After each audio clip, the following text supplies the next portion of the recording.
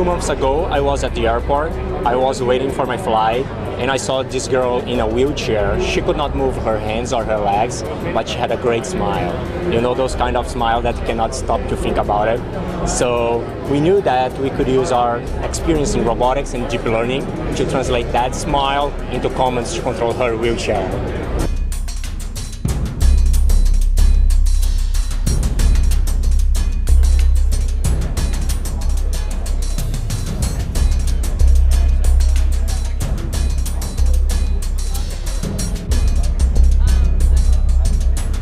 The wheelchair was a little awkward at first.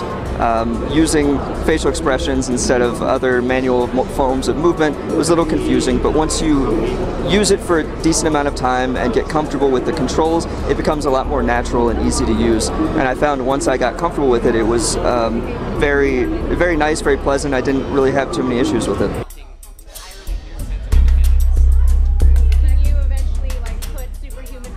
It is electronic glasses. It houses a high-speed, high-definition camera.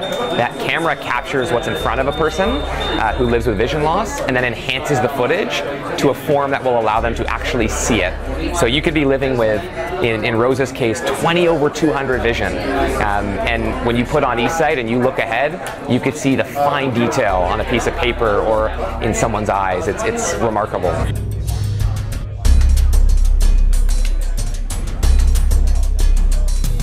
Being born visually impaired, I was born legally blind. With the unit, I'm seeing things for the first time.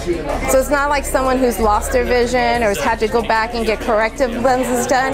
I'm seeing things that I've never seen before with the unit. So it's like, it's revolutionary for people who are visually impaired.